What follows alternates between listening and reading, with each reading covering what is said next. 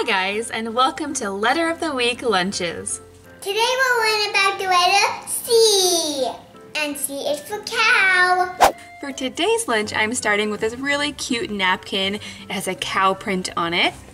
And then for our C-themed lunch, I'm starting with a cheddar cheese sandwich. And to make it really cute, I used a combination of 2 different cookie cutters.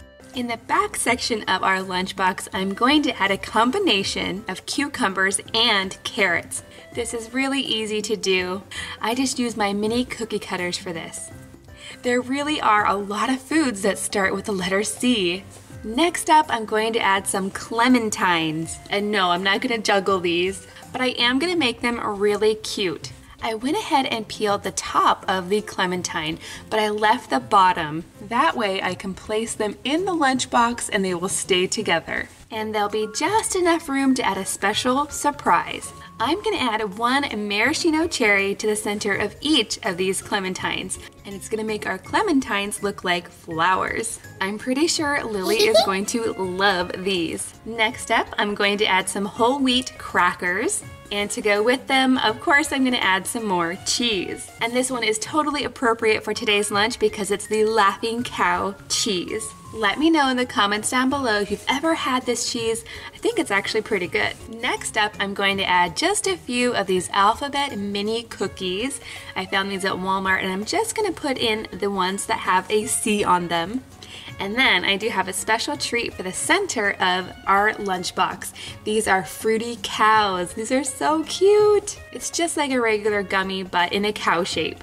And there you have it. I know she's gonna love it, but before she digs in, I have some fun activities. Starting with the adorable cow plate mask. For this, we're going to use a paper plate, some construction paper in both pink and black. You need scissors. We have some glue, we have a black marker, and a stapler. And don't forget the googly eyes. I get these at the Dollar Tree and they are so fun. Now, like I said, this is super easy. Lily's just gonna cut out all of the shapes and then build her cow face. And here's a tip, if you want your cow to be extra cute, don't forget the eyelashes. She needs some eyelashes. And there it is. Her cow came out so cute. Next up, I have another really simple but really fun activity, and I actually did this activity when I was in elementary school. You know, not a lot of kids have the opportunity to actually milk a real cow, so this is kind of similar to that. I'm just going to take 1 latex glove, the kind you might use for cleaning up around the house.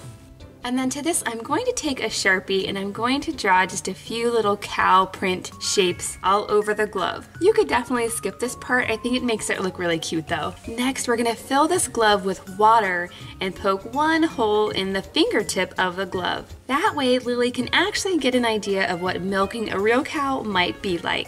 Let us know in the comments down below if you've ever milked a real cow. And without further ado, it's lunchtime.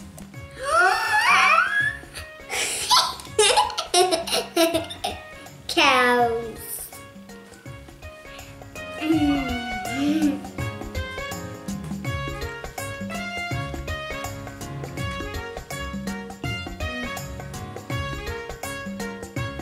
See you later.